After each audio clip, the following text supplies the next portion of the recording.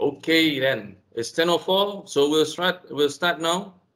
Assalamualaikum warahmatullahi wabarakatuh. Salam sejahtera. Good morning, good afternoon, good evening to everyone who's tuning in from wherever you are. Very warm welcome to the latest installment of the MOGSC's Alternative Energy Working Group. MOGSC stands for Malaysian Oil and Gas Services Council. And this is the one of the at least the second installment of the Alternative Energy Working Group's Alternative Energy Dialogue. Today's webinar will be focusing on battery energy storage systems, or BESS for short, with a focus on the Australian experience. We are honored to be joined today with Austrade Malaysia. We have been working together with MOGSC AEWG to come up with this webinar, which consists of two parts.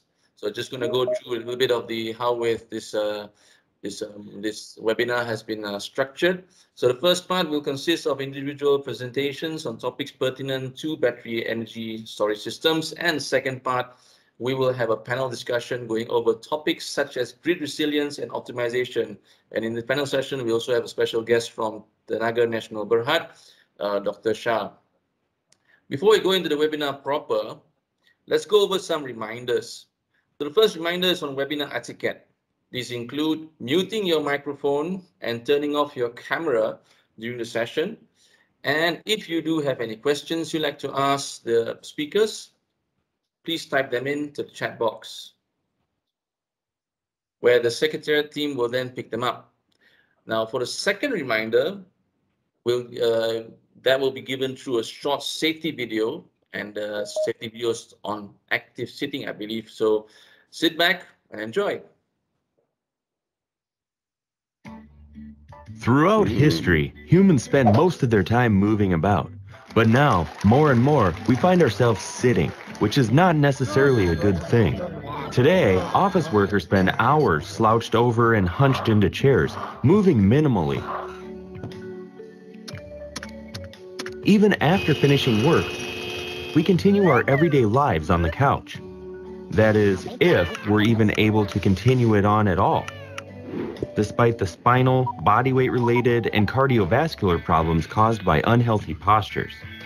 It's been shown that people with sitting jobs have twice the rate of cardiovascular disease as people with standing jobs. In fact, a recent medical journal study showed that people who sit for most of their day are 54% more likely to die of a heart attack. Even if you dedicate a lot of time to staying fit, the time you spend sitting is still far greater than what's healthy for your body. Even 1 hour of daily sports can't compensate for 11-hour sitting sprees. So, what can you do? Paying attention to your posture is the real key to a healthier life in the office. But be careful, not all sitting solutions are equal. Forcing your spine into a rigid, upright position in just any old chair creates more stress on your vertebrae. It's important to know some basics about good sitting posture before you adjust yourself. First, you should consider what type of chair you're sitting on. If you choose passive sitting with back support, then make sure your feet are comfortably resting. Try not to cross your legs. That can restrict circulation. And don't lean far forward or backward. That can crimp your nerves and restrict blood flow. Even rocking back and forth in your chair can help, and recent research has shown that this minor act of balancing boosts your ability to concentrate. Or consider an active sitting alternative where your body's doing more of the work. Just 2 hours a day of active sitting has health benefits such as improved core strength and burning calories. To get yourself into better shape at the office, you'll need to interrupt your sitting at least once every 30 minutes. You don't even have to do gym exercises to get moving. Get up and do some simple lunges, calf raises, and shoulder shrugs to loosen up your joints, relieve tension, and stretch your muscles. Take advantage of every chance you have to move your body. One day, what we think of work will be completely different, and the workplace may well be a far more ergonomic and active place for your body. But until then, you can promote your well-being and boost your energy levels by simply paying more attention to your body during the workday.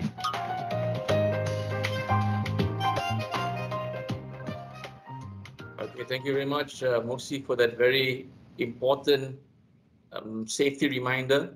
right? It's definitely something other than climate change that we have to deal with today. We also have to make sure that we are healthy enough to last our lives through these times, right? Especially when most of the time, at least in the video, has shown that we spend about more than 11 hours sitting down, right?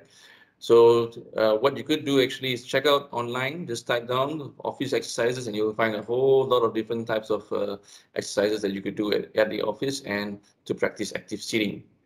Okay then, so now we come to the next item on our agenda. For the opening address, I'd like to call upon Mr. Paul Sander, Austrade Senior Trade and Investment Commissioner to Malaysia and Brunei since 2021. He's widely traveled with previous postings in Poland and China, and he has a strong interest in developing trade, investment and education initiatives that advocate a public diplomacy element to improve the image and nation brand, and away from traditional views of Australia that rely heavily on cute fauna like the koala, I guess, and beaches. We're honored to have him for our webinar today to give the opening address. So, Mr. Paul Sander, the floor is yours. You probably have to unmute yourself, I think. I have done that, and okay. Mr. Amran, I was just taking a bit of time to do some warm-up exercises following the video. So thank you very much for that introduction, and a very, very warm welcome, everyone. We much appreciate your time today. Can I take a moment, firstly, to acknowledge senior ranking participants from the Malaysia Oil and Gas Services Council, or MOGSC. President of MOGSC, Madam Sharifah Zaidah, Chairman of the Alternative Energy Working Group, our esteemed facilitator today, Mr. Amran Sofian, and of course, Vice Chairman, Mr. Mohan Gurusamy. Thank you very much. Can I also thank most sincerely our industry presenters and panelists today. The Government of South Australia, a long-standing partner of Austrade, the University of New South Wales, Level Hydrogen Storage Technology, EnergyWise, and of course, TMB Renewables. These are indeed challenging times. Challenging because we are still dealing with the pandemic, but of course also because of the profound uncertainty it provides us. It is this uncertainty that is particularly problematic for business, as I'm sure you will all appreciate. Overall, Malaysian and Australian business partnerships have risen to the challenge over the last few years, and throughout the pandemic, retained a strong focus on maintaining our commercial partnerships. These partnerships have been forged over decades, and in some cases, over half a century. In early 2021, Australia and Malaysia committed to what we call a Comprehensive Strategic Partnership, or CSP. That's the highest recognition of our unique partnership, shared values, and business collaboration. My organisation, the Australian Trade and Investment Commission, Austrade, is the Australian Federal Government's trade promotion organisation.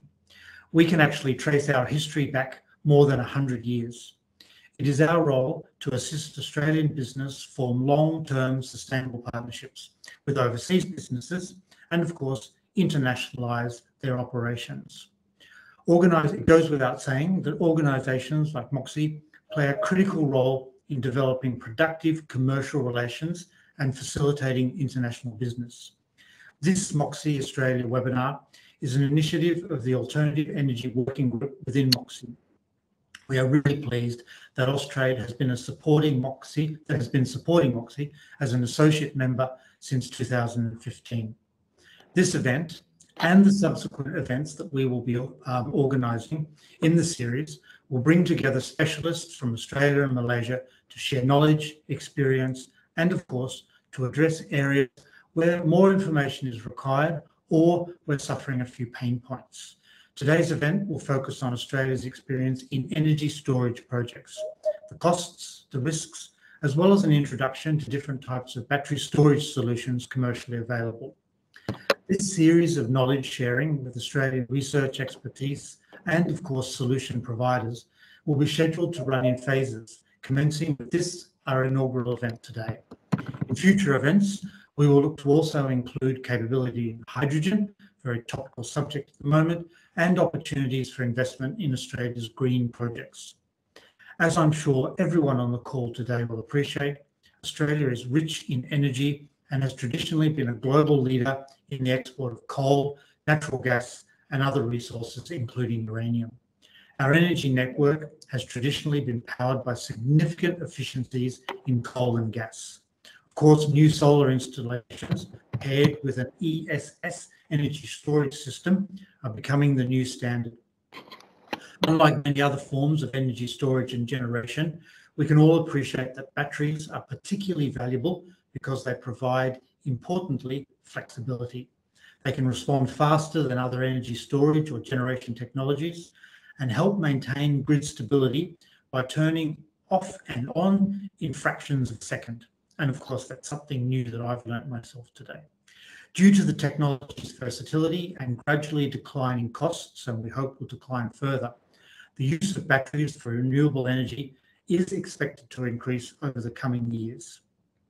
As I know you'll also all appreciate, given your knowledge of Australia's beaches and sunshine, Australia has some of the world's best solar and, of course, wind resources and abundant land, making it an ideal location to generate efficient renewable energy. To support grid stability in the transition to intimate renewable resources, Australia has been one of the first countries in the world to utilise large-scale energy storage.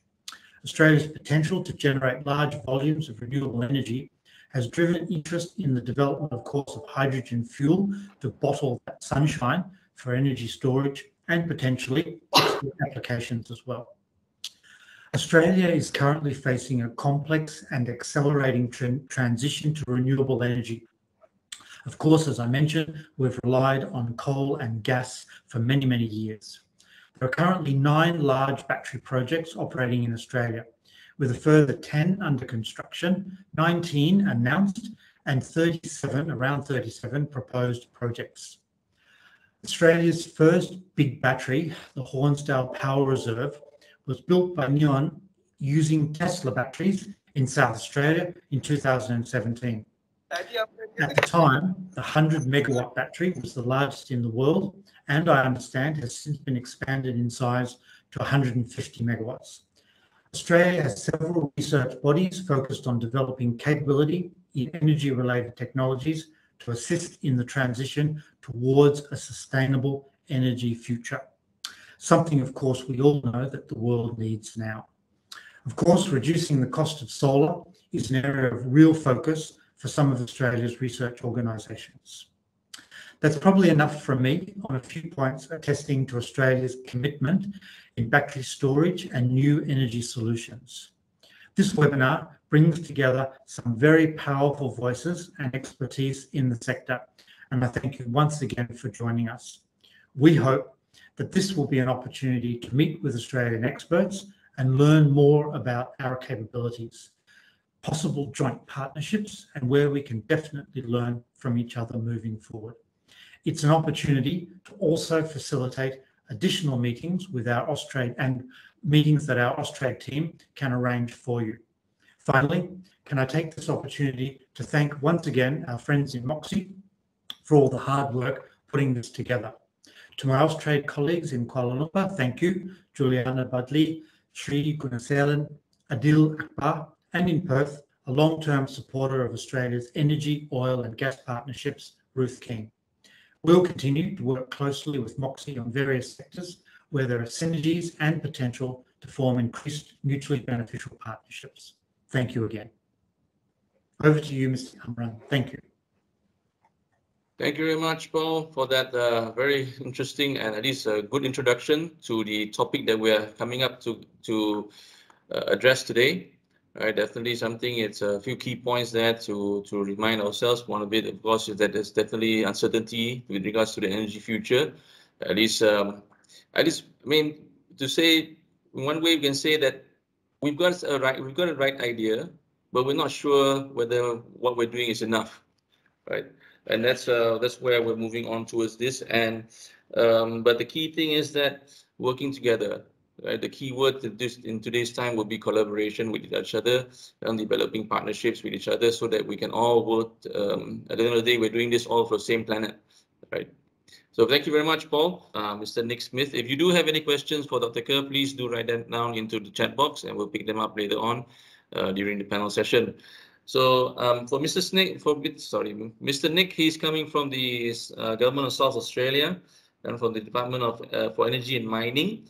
His presentation will be on the state of South Australia's perspectives on large-scale grid battery implementation.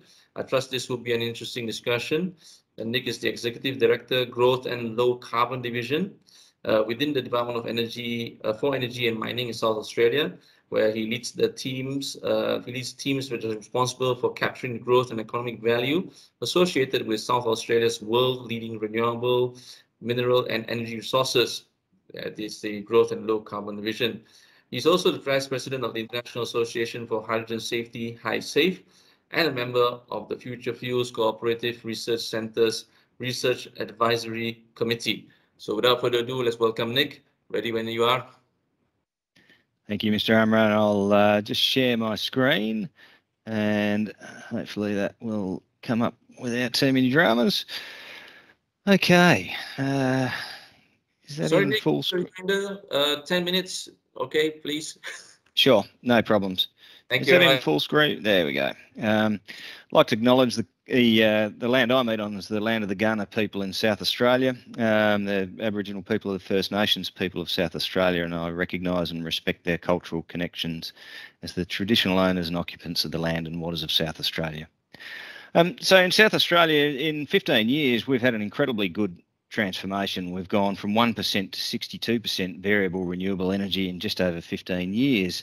We're definitely on track for 100% renewables by 2030. And if you have a look at that slide on that graph on the right-hand side there, that's the generation portfolio in South Australia from 1999 to 2021, or it shows a little bit of 2022 in there as well.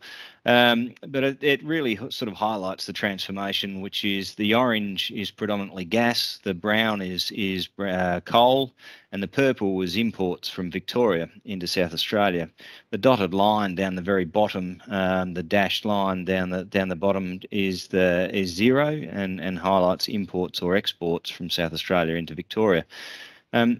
And really in around 2006, we sort of started to see the wind start to, our first wind projects at scale start to come into the mix.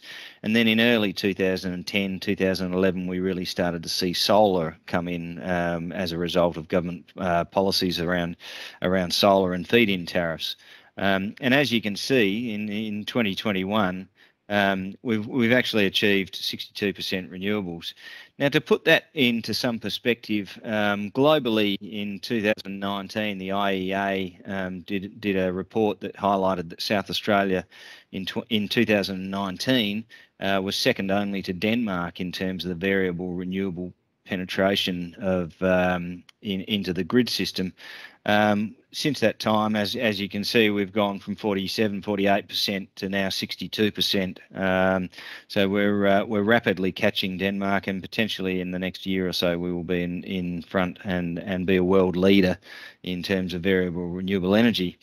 To put that in perspective, we've currently got 22 wind farms, 4 grid-scale solar farms, and 4 grid-scale batteries of various different sizes connected to the South Australian grid.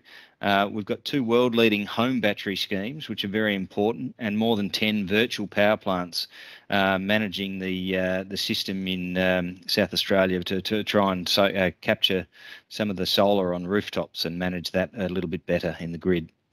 And currently we have a $31 billion pipeline of renewable projects under development, including 3 wind farms under construction, a solar farm under construction. And we've currently got 2 grid-scale batteries that are being constructed, a 10 megawatt and a 250 megawatt storage system. So I guess I'll give you that as background because in 2017, the former government announced that they would build the world's largest battery at the time, which was 100 megawatts. And then in 2019, we're very fortunate in South Australia. We have good bipartisan support for renewables and investment into the energy sector. And the current government expanded that by another 50% to 150 megawatts. Now, the Hornsdale Power Reserve was ahead of its time, and you know, probably highlighted the text between Elon Musk and Mike Cannon-Brookes, where they said he'd build in 100 days or do it for free. But it's been really critical to stabilising the grid in South Australia. In the first 2 years of operation, it achieved $150 million in frequency control ancillary services savings to the consumers of South Australia. Previously, they had been provided by large thermal generators, whether they were coal or gas-fired, and the battery was just able to provide those FCAS services so much faster. Initially, or currently, it's got 70 megawatts of capacity reserve for system security services in terms of frequency control. And it's got 80 megawatts, which is market facing, which is really arbitrage of energy or frequency control. And that highlights the 70 megawatts that's reserved, really highlights the South Australian government investment into that battery. The expansion to 150 megawatts is delivering an Australian first, where it's now just commissioning up virtual machine mode, which is really about demonstrating the benefits of synthetic inertia and how it can stabilise the grid. So it's been a fantastic experience and really beneficial to share with people in terms of the knowledge that we've been able to learn from that. And I guess this is a really good example. On the 31st of January in 2020, we had South Australia was islanded from the rest of the national electricity market due to bad weather that took down two transmission lines in Victoria that feed into South Australia. And the difference in flow really caused an impact to the frequency control, and you can see on the right hand side the frequency is the blue line. That really spikes there at about the 10 second mark after separation, and the three batteries that were active in the market in South Australia at the time, they are the purple line, and it really shows the speed at which the batteries responded to the frequency change, and how they actually went from managing the state of charging to actually absorb that frequency control and bring it back under a relatively constrained situation. And then as the frequency started to fall rapidly, they started to inject power back into the system so that they could actually do that very, very quickly. This was a really critical time and test for South Australia, and the Australian Energy Market Operator directed them to maintain a state of 50% charge and constrain their output so that it didn't cause any system instability issues. But it really allowed South Australia to operate in an island for 17 days, that's the longest period that's ever occurred since the national electricity market was connected, or South Australia was connected to Victoria in 1988. So it highlights the importance of batteries.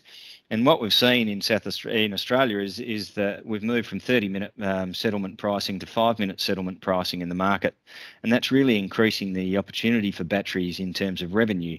In Q1, you can see the impact of the islanded separation on battery revenues in 2020, but in Q4 of 2021,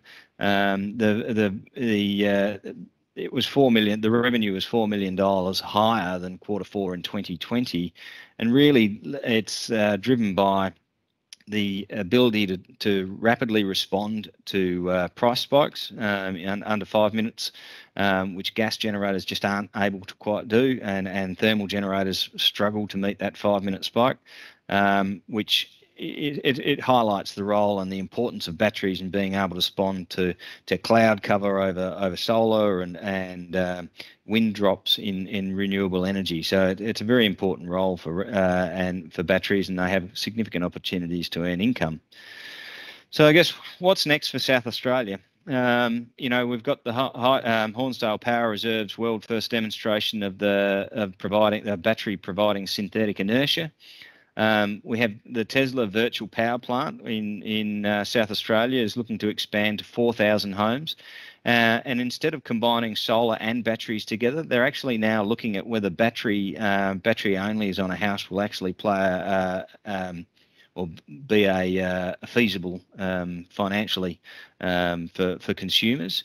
We've just announced the commencement of 536 statewide electric vehicle charging systems around South Australia, and we have a whole range of smart charging trials underway, which will encourage electric vehicles to only charge when there's excess renewables or where there's very low pricing to absorb all of the excess renewables that we have in the system. To stimulate electric vehicle update, we've also got $3,000 subsidy and 3-year registration exemption for up to 7,000 electric vehicles. We do have Australia's largest green hydrogen electrolyser operational in South Australia. That's now sort of injecting about 5% blend into the network. And then we also have a gigawatt scale hydrogen export hub at Port Bonython, which is really going to test the flexibility of the electrolysers in terms of also managing the variable renewable energy side of things. So thank you very much for your time. Hopefully I've provided a good presentation of the importance of batteries in the system, and I look forward to being able to speak to you a little bit later on. Thank you. Thank you very much, Nick. Definitely very inspiring to learn about the South Australian government's experience with regards to implementation of a large-scale grid battery. I'm sure there might be some questions coming up for you soon. However, we've got to move on to the next speaker. Thank you very much, Nick. We'll catch up in the panel session. Our next speaker is Mr. Amir Rathore, Director of the Asia Pacific and Government Relations of Lavo Hydrogen Storage Technology Limited. He is responsible for green hydrogen supply chain strategic business development between Australia and Asia Pacific energy industry, and management of corporate investments and government funding into energy storage projects, including commercialization and solid state metal hydride hydrogen storage systems. So this is quite an interesting technology. I've just recently read about it in a small booklet from Wired by Lavo itself, and looking forward to hear your presentation, Amir. Go ahead. Hello everyone, thank you very much for your time. Amir Rathore here from Lavo Hydrogen Storage Technologies. As the name suggests, we are in hydrogen storage technology, namely metal hydride specifically. So as a company introduction, I'll start with the background of our company, which is the Providence Asset Group, a venture capital firm, and we are working on clean investments in renewable energy. We have about 45 megawatt solar farms operational across Australia, regional Australia, spread across Victoria and New South Wales. And their battery storage on these solar farms, and we're adding metal hydride hydrogen storage to the so-called long duration storage solution. So the total asset is about $1 billion portfolio for both companies. And if you come to,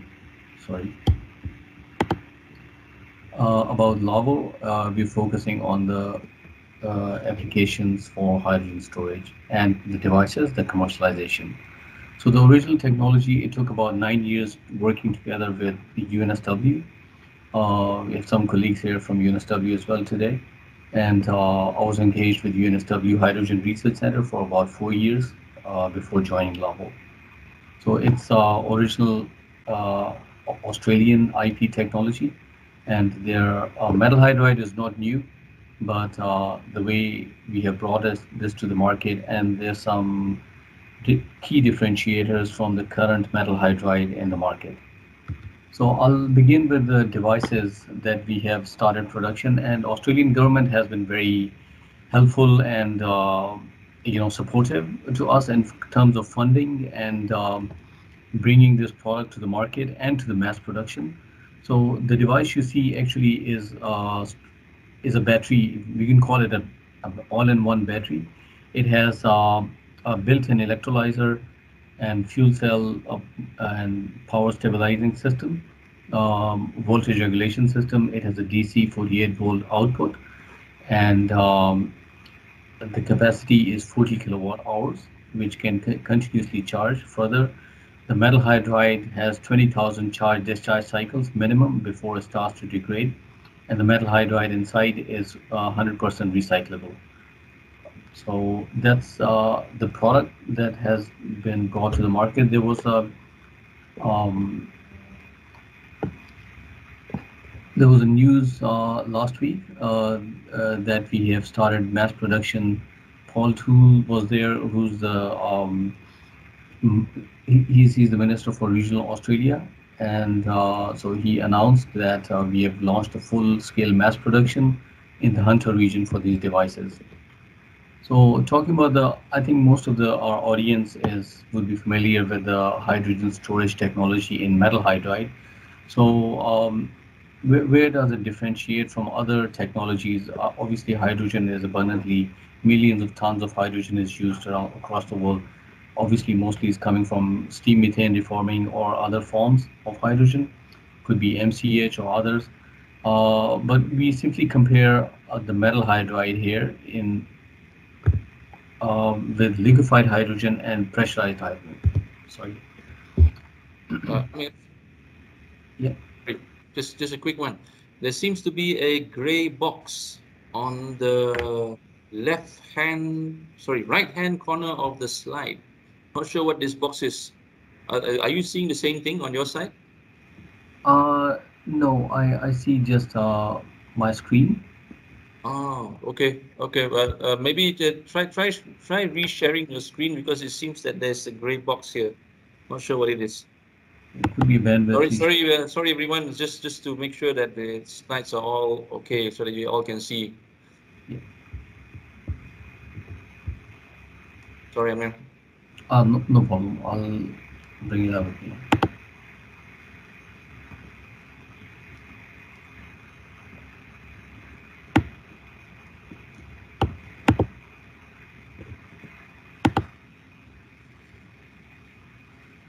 Is this any better now? Clear?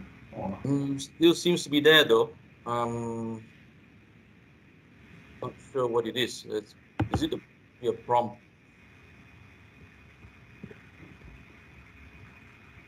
It's okay. I think you just proceed. I guess I'm not sure what that box is. Okay. Sorry. All right. Go ahead then. Okay. So the screen you see now is the comparison of different technologies. So we talk about energy density. Metal hydride obviously has a lot of higher energy density, about twice as compared to the pressurized hydrogen, and the pressure at which it stores hydrogen is about 30 bar as compared to the pressurized hydrogen, the compressed hydrogen, which is 700 bar. So there's a huge difference in pressure, and that also talks about the safety.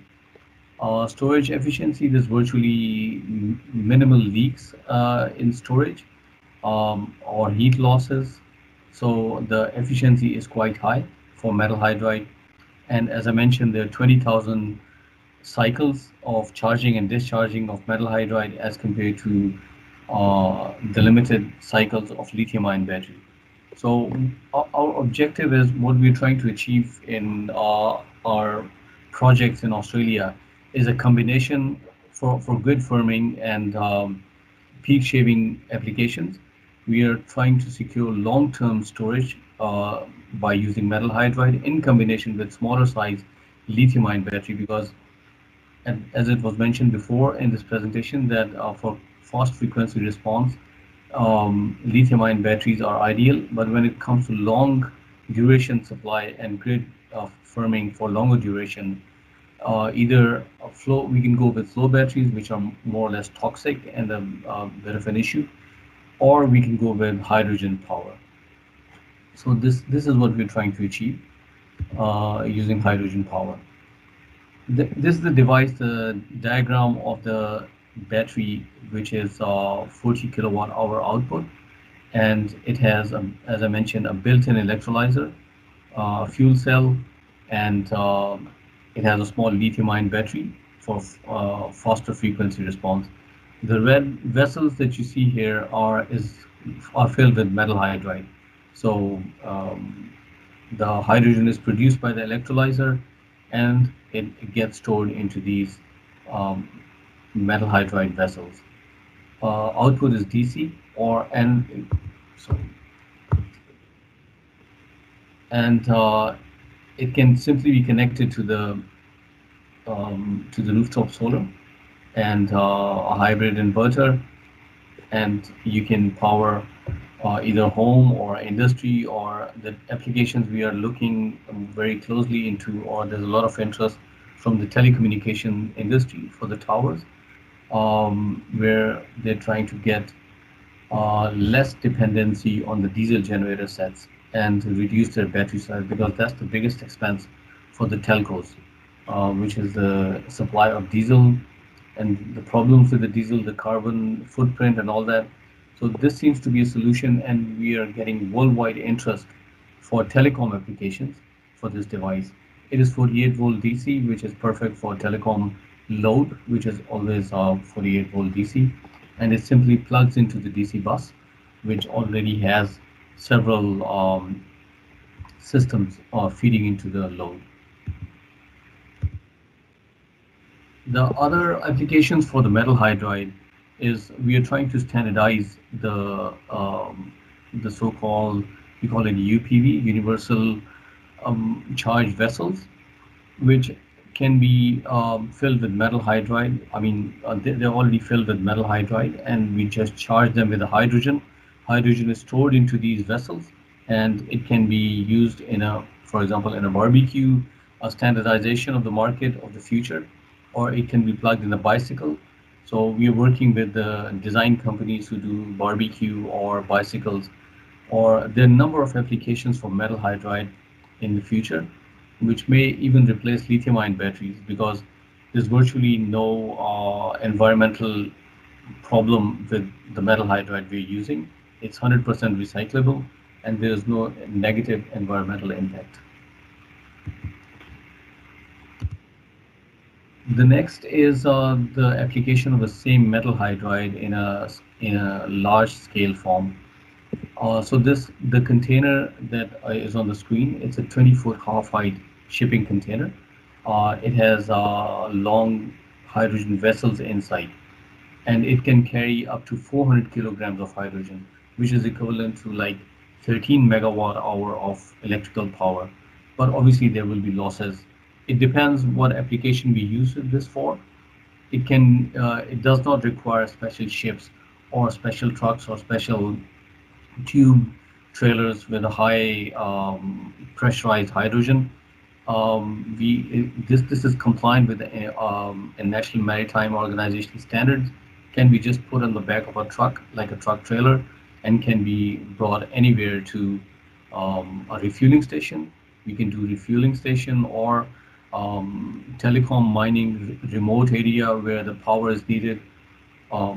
As I mentioned, hydrogen refueling station, and most importantly, the grid firming, where there's a combination of lithium-ion battery and this metal hydride storage. So this diagram shows what we are doing in Victoria on our solar farms. We have renewable energy source, which is like, for this example, 5 megawatt solar farm, which is running an electrolyzer. The electrolyzer is obviously producing 99.99% pure hydrogen, which is being green hydrogen, which is being stored into this shipping container. Now we can ship this container directly from the solar farm, for example, or in some cases we've done a project in UK. There's a lot of coastal winds coming, so we can connect electrolyzer directly to the grid. If the grid has already been, green power is injected into the grid, then we don't really need a solar farm. So depending on the country and the application, we can always generate green hydrogen. So the objective really here is, we can supply it to the market, the green hydrogen in these containers, or we can connect to the fuel cell and BESS, battery energy storage system. So there's a hydrogen energy storage system and there's a battery energy storage system, and connect to the grid with this infrastructure. So yeah, that's all for my presentation. Would welcome any questions, comments, and further discussion. Thank you. Thank you very much, Amir, for the presentation on LAVO and for the on the metal hydride system. Most interesting. I'm sure there might be some questions coming up. Either they can write it down in the chat box or probably contact you directly later on. Okay, so now we're on to our last speaker for the first part of our webinar, which we have Mr. Michael Harris. He's the Chief Technical Officer of EnergyWise Pty Limited. Development of an advanced battery solution coupled with ELT microgrid technology, which is able to deliver reliable solutions for sustainable power in locations where distribution skill and resources for electricians are scarce. So without further ado, then Michael, please go ahead. Right. Thank you very much. It's a pleasure to be here. I just need to make sure my system's working. Do you have that on the screen there now? Can somebody just confirm that you can see my slide? Yes, we can see your slide. Yes, we can. Terrific, thank you. All right, just very quickly, EnergyWise has taken a slightly different view. The presentations that we've had to this point have been fantastic and demonstrate much of the need. We've looked at it. I guess we've gone back slightly into the background a little in order to look at it, because for the last 14 years we've been involved in helping people reduce their power consumption. It's very common for us to be able to find 25 to 35% reduction in power consumption. This is really important because what it provides is the opportunity for the current grid to its lifespan to be extended significantly longer. So by decreasing the consumption of any given client, we can then add more stability to the existing grid. So there's a couple of examples up on the screen of things that we've done over a period of time that help achieve that. What applies at the local level for households and businesses can then be effectively shown directly across the entire grid. If you can show consistently, and particularly if governments are willing to support energy efficiency, that will enable a 30% reduction in power consumption, you make enormous gains to the grid. In Australia, we've already had to do that in a number of areas. And one of the areas has been by quite literally taking entire regions off of the grid entirely. Western Australia has done so and is increasingly removing existing participants from the grid and sending them into microgrid systems. This has a huge impact. In Queensland, for example, batteries are being used, large storage batteries are being used on single wire earth return lines in order to enable those batteries to trickle charge during low periods and provide much higher peak distribution than would ordinarily be capable of occurring on a single wire earth return line. Again, it simply means that the localised grid asset is able to, its life is extended by a significant period. As has already been pointed out, the grids are coming under increasing pressure, and we know that Asia, for example, has now gained the distinction of the fastest growth in air conditioning units worldwide. We expect to see an increase of 40% worldwide by 2030. If ordinary air conditioners are used in this process, it's going to put a massive strain on the grid. But there are ways around this, and as nations become wealthier, And as our power increases, we need to have good methods to not destroy or overstress grids. Some practical and cost-effective solutions to achieve this include solar air conditioners with batteries, for example. We've been researching and come up with some excellent solar air conditioners that create virtually no strain whatsoever on the grid at all. In Australia, the times at which we see the grid fail is on the hottest days when everybody turns on a standard air conditioner. The effect of that is massive. If governments were to either mandate or incentivise the use of solar connected air conditioners, which, and there are two varieties that we have access to. One is a grid connected one, but it only uses grid of an evening after the sun's gone down. The other kind uses nothing of the grid at all. It's solar panels connected with batteries. It's its own off-grid system, not interconnected to the grid at all. So the net result of that alone, over the next decade, in place of grid-connected air conditioners, will alleviate massive problems that the grid will face if that doesn't occur. The other side of it is to more aggressively adopt the standards that most countries have already signed up to. Most countries have already determined that the use of hydrofluorocarbon refrigerants is extremely bad for the atmosphere. Despite that, there are some of the biggest players in the hydrofluorocarbon industry are producing less damaging gases, but they are still well in excess of 770 to 1 ratio of global warming potential. These can be replaced with a pure hydrocarbon refrigerant. The net result of this is an instantaneous 25 to 35% less energy consumed than the identical model using hydrofluorocarbon. Apart from the fact that it dramatically reduces the issue of global warming potential and helps benefit the atmosphere, it has the secondary benefit of consuming vastly less energy and therefore being much more effective for the grid. If you combine the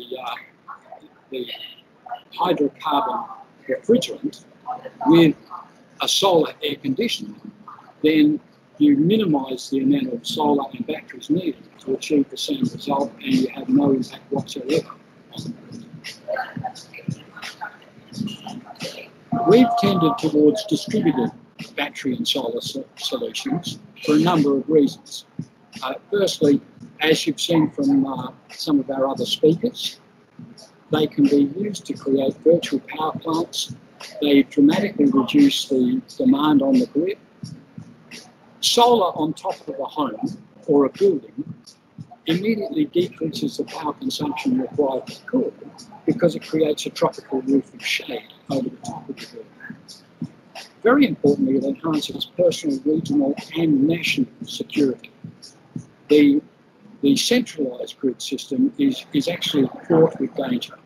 I could quite literally, if I had 12 people of a destructive mind, each armed with a $100 hire tool, could bring Australia to its knees by simply disrupting all of the regional distribution system by cutting through the legs of a few towers, and it would literally devastate Australia.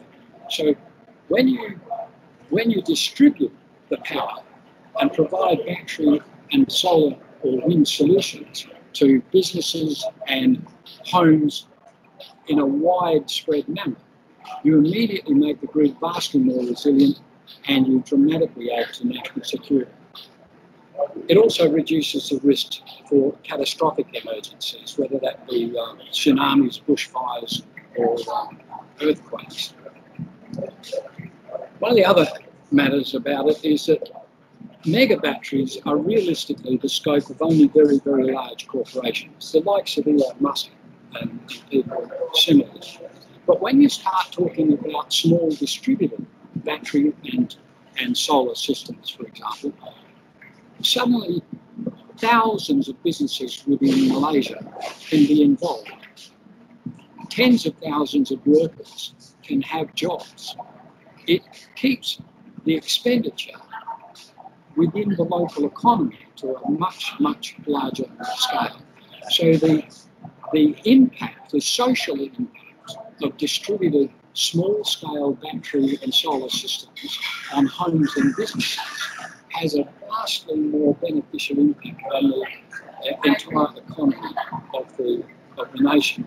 Furthermore, it means that government funds in most instances are not required to be pushed into these areas to achieve the same results. The off-grid distributed battery and solar offers zero distribution and generation costs to the country, doesn't add any pressure to the electricity grids. What's more, it can be achieved with extra low voltage DC, which in regional areas and areas that don't have access to local electricians means that local DIY people can achieve the results. It can be up for low power and can start up virtually anywhere and is totally scalable. Thank you. Okay, thank you very much. Thank you very much, Michael, for the presentation and also for the key things about the implementation of the battery and things like this. Are you sure? It seems that there's a lot of background music from the side. So anyhow, now we move on. Yes, sorry. I'm sorry about that. I'm having to operate from a cafeteria in Brisbane because I had a previous engagement that couldn't be changed. Oh dear. Okay, that explains it then. All right, thank you very much. Okay, then everyone, that completes our first part of the webinar. Now we'll move on to our second part of the webinar, right? The panel session. So together with the four earlier speakers, and which we invite again to the panel. We also like to invite IRTS Dr. Wan Shakira, Dr. Wan Abdullah, or Dr. Shah, who is currently the Head of Business Assessment and Engineering at TNB Renewables in Berhad. Her current portfolio covers international, local, energy-related business development, focusing on renewable energies, such as or including solar, wind, mini hydro, biogas, biomass, waste energy, energy storage, and virtual power. Basically, everything under the sun that is currently known as renewable energy. So we're happy to have you with us, Dr. Shah. And to moderate this session, we have a guest moderator, Mr. Brandon Norman, founder and CEO of hydrogen fuel cell electric vehicle company H2X. That's based in Australia and currently has significant operations in Sarawak, Malaysia. So I'll hand the proceedings then to Brandon. Go ahead, Brandon. The floor is yours. Thank you, Amran, and thank you everyone for paying attention. We're going to run through this a little bit quicker and I'll change the order of the questions. So let me jump right into it. So there's a number of opportunities for revenue and cost savings that have been identified for energy storage management of the meter. Things like frequency regulation, demand change management, arbitrage, and ancillary services. How do you see that these opportunities will develop and what might arise with changes in market rules and regulations? Perhaps Dr. Shah, you have some ideas on this side of it? All right, thank you, moderator. Thank you everyone in the call today. I would like to touch a bit on the question posted just now, where we can see that energy storage actually has a lot of potential to serve the grid, as you rightly pointed just now, can address the frequency regulation, the spinning reserve issues, and etc. It's just that in Malaysia, the current regulatory setup is not fully liberalized, that we can see that this energy storage cannot fully be deployed with the right revenue stream. So compared to Australia, we can see that Australia are in a market base, which there's been clear revenue streams for this energy storage to be deployed. So that's the current situation in Malaysia. But we hope that the regulatory environment in Malaysia will evolve to cater the bigger deployment of energy storage in Malaysia, to have the grid on the grid side and also behind the meter side. Yep. Thank you on that. Okay, perfect. Nick Smith, do you have any ideas on that one as well from your experience with Australia? Yeah, look, I think it's a really interesting one in terms of you know, batteries can provide so much more than just frequency control or energy arbitrage, and I think, you know, it's about rewarding market participants for the services that they can provide, and I think that's the really critical thing, because then you actually create a value stream which encourages the investment. And you know, what we're seeing is, in, you know, particularly behind the meter, you know, the government's got you know, one of the world's largest rollouts of home batteries per capita. If you can aggregate those into virtual power plants and combine that with solar, then, you know, in South Australia, the solar that we have on our rooftops is you know, the largest generator. It's nearly 2 gigawatts of generation, and it's all distributed. So if you can actually put that in with batteries, and you know, you can load shift and you can reduce your peaks, you can reduce the amount of augmentation that needs to go into the network. Particularly now, you know, once upon a time we'd generate in a central location and would radiate it out. Now we've got bi-directional flows, and I think that you know, the ability to use batteries as a mechanism of solar soaking and reducing the investment that's required by the distribution and transmission network, that actually benefits all consumers. So those are the sorts of things that need to be taken into account when developing sort of, you know, cost profiles and regulations in terms of what are the true benefits to consumers. Yeah, perfect. Dr. Meng, do you have any ideas on that from your point of view, from what you've researched from the university? Yeah, definitely. That's an interesting topic. From personally, I think the market for the frequency regulation, first one is not driven by the growth of electrical demand, but rather than the fluctuation in the frequency, which is caused by the generation or can say it's imbalance between generation and demand. So this means there may be, I would say, maybe relatively limited opportunity for FCAS provider to cash in high prices in long term, especially we have large number of new entrants like big batteries. They're trying to step into this market. This is gonna definitely absorb a large portion of the FCAS opportunities going forward. And but personally, from academic perspective, I think the value of FCAS from the battery sometimes is quite difficult to estimate the number without doing some of the complex modelings. This is my opinion. Yeah, no, that makes sense. So giving all of that complexity, is there any, in terms of optimizing the way energy storage, the size, the location, the methodology, are there any modeling softwares or things like this that the developers can use to sort of make this all work? Michael, are there some things that you've seen that might be able to work in that regard? You're on mute, Michael.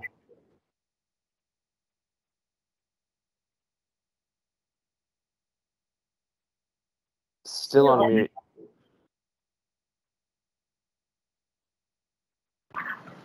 There you go. How's that working?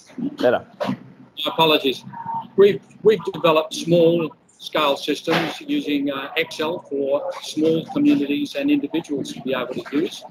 But to be honest with you, I was very impressed with the software that Dr. K showed us for larger Microsoft systems. Larger microgrid systems. I think he's absolutely in the right direction for providing that kind of support for mid and large scale micro generation. Is that something that's available to the public, Dr. Meng? Is that how you see that product going? Is that a product as such even? Yeah, so this is a product we have developed through many years of research with fundings from the government and also our industry partners. Yeah, so this is a tool which can be available for the system planner or designers. We also developing another tool for larger scale, like battery storage, or can say the hybrid PV BESS system. So as I said, so analyze of these like revenues and costs, we need to do some kind of complex modelings. So especially when we see there are lots of examples like large scale, like we have the AC coupling, we have DC coupling. So of course, sometimes when we increase the cost of the system, but sometimes we can reduce the overall.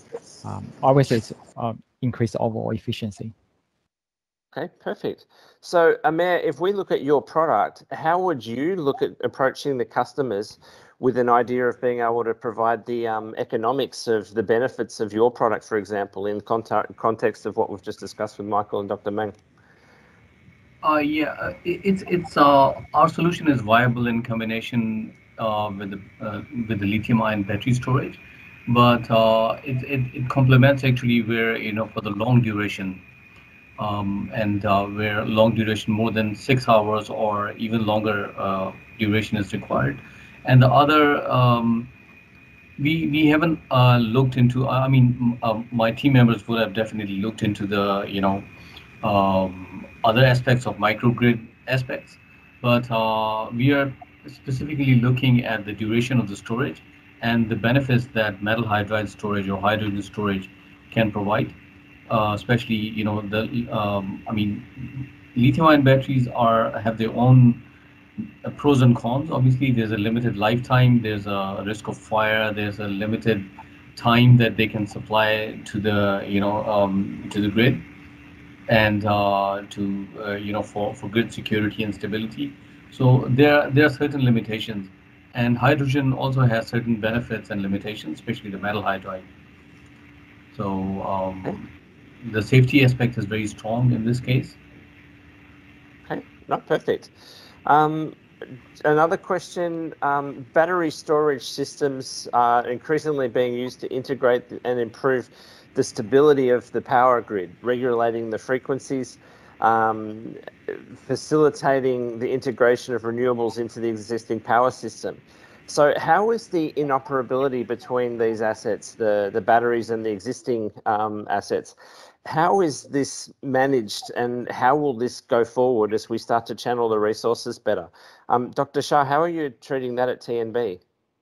Okay, just a bit brief on what we have now in TNB. We got a pilot project of energy storage based virtual power plant. It's a small one, but that is where we want to test whether it is doable or not in our market. So we are also testing it to be connected to our grid system operator and how this energy storage can respond to the system. So at this point of time, we can say that technically it's doable, meaning that it is always possible to connect and to operate this energy storage to serve the grid services. But the hurdle now is on the economics and how the revenue streams are carefully calculated and paid to the individual energy storage for this kind of services. So compared to Australia, probably we are a bit lagging in terms of development. We are still on the piloting stage, and we really hope that this kind of technology can be deployed in a larger scale in the future. So appreciate the collaboration or communication and discussion in the future with our esteemed Australian colleagues for this purpose. Okay, perfect. No, that's it's a great challenge, but it's also a very interesting one as well. We're very short on time. We've just got one question that's come from the audience from Afika, who's the lead office from MPRC for Innovation and Technology. For Dr. Meng, just in relation to the microgrid, has the project been done with any oil and gas companies, and how could they potentially be involved? And what's just a little bit more on the status of that? Yeah, so Currently we're working with many farmers in New South Wales to help them to design a microgrid. So most of these farmers are actually sitting at the edge of the grid. Sometimes they have the network constraints, and also another one is because of the increasing of electricity price. So we designed a microgrid for a large number of farmers in New South Wales, and also we also help the local government to design the Hunterlee microgrid system, which is 50 megawatt system. So in terms of the oil and the mining industries, we haven't stepped into this area, but happy to help if there are any questions or issues with microgrid. Okay, perfect. And I think that probably rounds out our timing. So let me hand it back to our leader, Amran, for closing us off. Okay, thank you very much, Brandon, and all the panelists for the. I mean, it's a short panelist session, but at least it covered a lot of things. I think from an aspect of what we wanted to cover for this time. Thank you very much. So now we move on to the next item of agenda with just a few more items left before we close for today. I can see that Puan Sharifah has already switched on the camera. So I would like now to invite Puan Sharifah to offer her closing remarks to our webinar. Silakan, Puan. Assalamualaikum warahmatullahi wabarakatuh. Salam sejahtera and a very good afternoon to all MOGSC members, Austrade members, attendees at today's webinar listening to the application of battery storage systems from the Australian experience organised by the MOGSC Alternative Energy Working Group in conjunction with Austrade. I apologize, Brendan, that was a very interesting panel session and I wish it could go on longer. Maybe we should actually organize another one. And I was talking to Amran whilst you were moderating, and it was fantastic moderation, by the way, that, you know, half of the things that was being said was probably very technical, and me and Amran probably will have to actually read more to understand. It's as Amran was saying, it's a totally different branch of energy by itself. So MOGSC, through the Alternative Energy Working Group, aims to support the Malaysian oil and gas and industry transition to the new energy future. So in this regard, we have been setting our sights globally to identify best practices and partnerships opportunities. And we are very glad to work with the team at Austrade, Juliana, to bring you this webinar on the battery energy storage systems. And from what I understand, from this webinar, I think we are a bit lagging in terms of this technology, and we hope that we can learn more about it to actually accelerate our feasibility to actually have those in Malaysia soon. So, having said that, this has been a truly insightful discussion with an esteemed panel of experts sharing their insights and outlook on this technology. And Australia and Malaysia have long-standing partnerships in the energy industry. Australia, similar to Malaysia, is rich in oil and gas resources and is charting its own path in the transition towards renewables. And I was quite excited to see that, you know, you'll be reaching 100% renewable by 2030, and that's only like 8 years to go. That's fantastic. Through dialogues such as this, there is much that we can learn from each other and work together towards a low-carbon energy future. I would like to thank Mr. Paul Sanda and his team from Austrade for collaborating with us on this event. Thank you to all the panel esteemed speakers for bringing us the new perspective on battery energy storage systems. And as always, appreciation to the Alternative Energy Working Group chaired by Encik Amran and Mr. Mohan and Anna, together with your team. And of course, Juliana from Austrade, supported by MOGSC Secretariat led by Rohazli and Sophia. Well done, everyone. It was a fantastic webinar. Do join, a little bit of marketing here, do join the MOGSC Alternative Working Group, Energy Working Group, or join our next working group meeting if you're interested.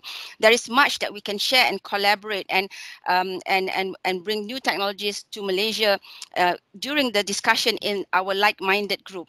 We will email a meeting notice when the next meeting is planned. And if you're not on our email list and have not been receiving our email blast, do let the Secretariat know and we can add you on our email database.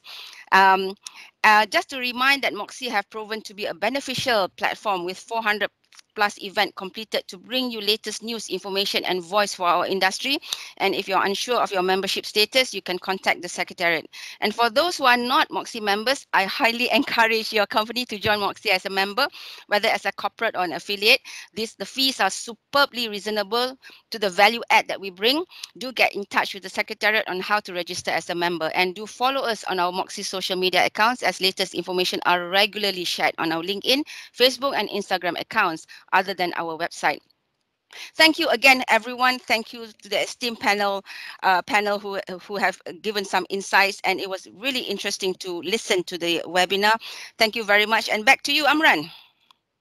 Thank you very much, Kwan, for the very welcome. Well, it sounds more like a welcoming remark rather than a closing remark. Thank you. So Thank you, everyone, thank you very much. We've come to the just one more step before we say bye-bye to everyone. Now we have this our typical or our usual photography session. So I just like everyone to switch on your cameras and smile for the camera. I'll let the MOGSC Secretariat decide on when we are good to go. All right, Sophia or Raimi, please let us know. Okay, when we're supposed to smile and show thumbs up, whatever. And everyone else, please do kindly switch on your cameras if you'd like to have your picture taken. Thank you very much. And you can see yourselves in the next newsletter. Yes. We publish newsletter on a weekly basis. All right, ready, everyone? 1, 2, 3.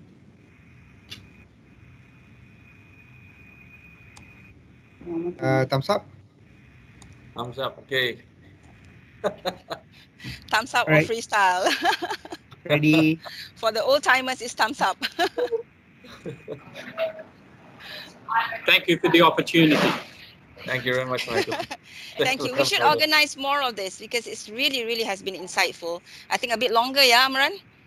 Yeah, now probably. that we know what can be shared, you know. Yes, definitely. And I mean they've seen that there's a lot of interest at least from the attendees as well. Of course, maybe not many questions, but there's a lot of attendees in our webinar session. And maybe we can get maybe we can get Dr. Shah to actually have a small presentation on where we are in the energy storage, you know, in Malaysia. Yeah, inshallah. Dr. Shah, boleh ya? Inshallah. You already put in a spot. We'll get in touch with her soon. Thanks, everyone. Okay, thank you, everybody. So just before we close and say bye-bye and move on to the next items on our agenda for the day, please do scan the QR code to send us your feedback. Right, feedback's the breakfast of champion, as some people say. So this is a way of how we can improve our webinars for the future, and also collect your feedback with regards to how this particular session went. With that, then thank you very much, everyone. Thank you for all speakers who had kindly given the time, right, to come and share with us their experiences and their insights. Thank you to Austrade, Mr. Paul Sanda and his team. And thank you to the MOGSC Secretariat and especially my wonderful team at the Alternative Energy Working Group, and finally to our mentor who has been very supportive with regards to what we plan to do for this Alternative Energy Working Group. So with that, then thank you very much and have a good day. Bye-bye. Thank you. Bye. Thank you. Thank you, everyone. Great pleasure. Thank you. Bye-bye. Thank you, Mr. Amran. Well done. Thanks.